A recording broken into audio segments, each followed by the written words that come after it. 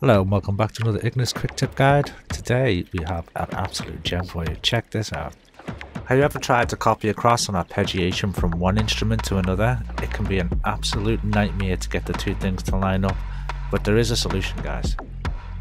What you're going to need to do is open up your instrument, hit the cog in the top left corner, go down to the spanner tool, locate the ARP section, select the type of ARP you want.